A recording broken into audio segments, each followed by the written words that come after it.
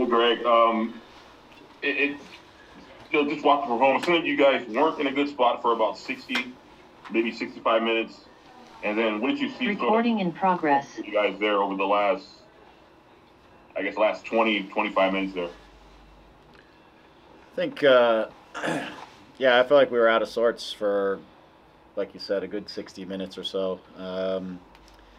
Just our movements positionally, just we weren't in the right spots at the right times. We were, when we did break lines, we were very impatient and trying to finish attacks so fast. And then our front group was getting separated from our back group. And then it was just, when those attacks didn't finish or work, then it was just so easy to get out of their half of the field back into our half of the field. And it's just an incredible amount of work having to recover and defend back in your half of the field only to do it again. And so, one of the things we talked about at halftime was just being a little more aggressive in our step out presses. I think we were giving them way too much time in the first half on the ball to just kind of set us back and start to pick us apart, move us around. And then to find the right moments to be patient on the ball and not be in such a rush to have to finish the attack in one or two, but to actually force a team that's playing with two forwards on the field to have to defend their half of the field sometimes and force those forwards to have to come back and help the opposition, and then they have less opportunity sometimes to get out of their own half. We can make second and third chances. I just thought we made better decisions with the ball as it progressed. We were more patient at the right times. We were fast at the right times.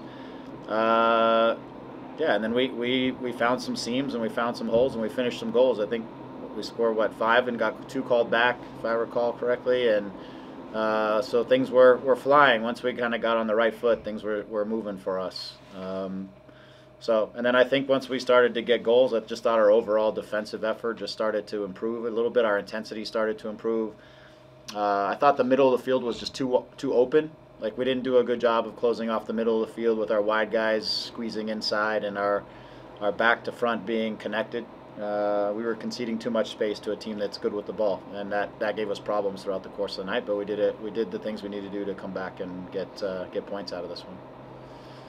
And this team has shown, 5 games, but you guys have shown a tendency to fight back when you guys are down. What does that say about this group? Yeah, they believe in it. They believe in each other. Again, when we can find the right balance in our game, then we are very dangerous. Tonight, for a long stretch, we just didn't find the right balance in the game, and we can also be very vulnerable if we don't. So I felt like we found it again towards the end. I think Gaston came in and did a nice job for us. I think when Gaston came in, Ricky started to get a little closer to Gaston, and I think he was too far away from Eddie at times, which meant that we had these 2 pivots, but they were so far apart that they were isolated. And then when Gaston came in, he started getting closer. They were able to combine off of each other a little bit more. I think that drew their midfielders out a little bit, and then it opened up the spaces behind them where we could build some speed. Mark started to drop a little lower and roll out. So just some other things to kind of open up pockets started to happen for us, and that got us going. But the group has been resilient. Again, not an easy place to play, and it took us a little while to find our way in the game, but we did. The other side of it is we got to defend set pieces better. We had to defend a lot of set pieces, but we didn't do our job, and that's been a 5, I think, we've given up now in the course of the season, which is too many. So we've got to reassess whether we're doing the right things with the group and what needs to change there. Go ahead, Josh. Hey, Greg. Just looking at Gabriel Peck, his first start and maybe our longest look at him so far this season. Maybe what did he do that you liked, and does he cause you maybe some issues on defense or balancing things? What did you see from him? Yeah, I think with the way we were attacking in the early part of the game wasn't necessarily good for anyone. It was anyone who's trying to get connected. I think he's trying to build relationships on the field in terms of positional relationships with some of the guys still. When he was coming inside, he was a little bit too high, so it was hard to find him. He needs to come down a little lower so that we can find him when he's in that inside position. When he's wide, I think he can be a little more patient, allow us to bring the game to him sometimes. But these are things that he'll pick up. For me, their tactical nuances in our group and being able to recognize when to do what and how to play with the guys that are over there on that side with him on both sides of the ball, even defensively. Defensively, I felt like he got very very focused on defending the left back and often was very wide, and that was one of the reasons that the middle of the field was pretty open, is because I felt like he was a little bit wide at times, which meant that our two midfielders were having to cover a lot of extra space. Ricky was a little high, backline a little low, and it just became a ton of territory for them to work. And we all, as a group, needed to become a little more compact and close the middle of the field, defend from inside out, and we were just all a little bit separated. And I think that played a little bit part of it, as he's still trying to get used to the group and some of those nuances inside of that, and some of the things we're asking. But it was his first start, so his first run for 90. But we see some things that he's capable of doing, and more of that's going to come out as he gets more settled into the group, I'm sure.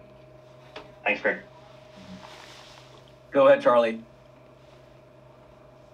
Well, Greg, Charles Brown from MLS Soccer. I want to ask you about two guys. Can you speak about what Dayon is doing well right now to be top of the Golden Boot race in the league after 5 games? And also, a guy I've known a long time, Mark Delgado, seems to be really playing at a high level in all contexts right now.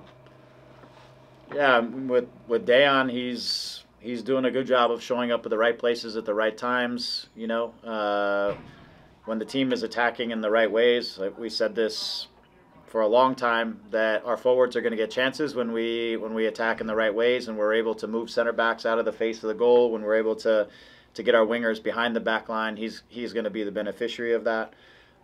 Today he made a nice little cut in behind the center back. It actually I think it happened twice in a row. The first one he got called offsides, and then it was the same exact play where he actually was onside and buried it. So I think, again, his reads and his tendencies on what, when Ricky gets the ball and in some of those positions, what movements make sense. At times I've talked to him about not running in straight lines but coming from angles, because it shows Ricky where he wants the ball, and so these little things are happening for him at times now, more so than they have. But he's going to be the beneficiary of the pace that we have on the outsides with Joe and the work that's being done in the wide channels. As far as Mark, he just understands so well what we're trying to do. And then he has Joseph flying around the outsides, which sets up a lot of opportunities for him to slip passes through and to do things, which is how he's been achieving great assists, just slipping Joe through, finding other runners. He's just playing in his pockets, in his space.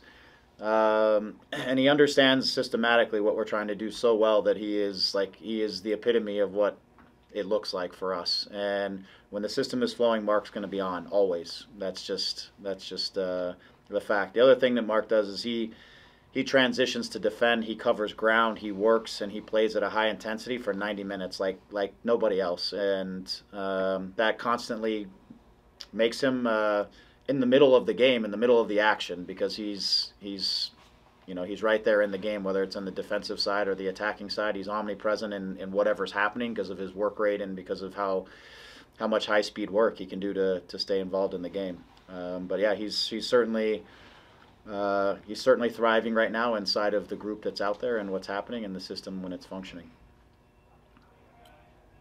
And we'll wrap with Alex.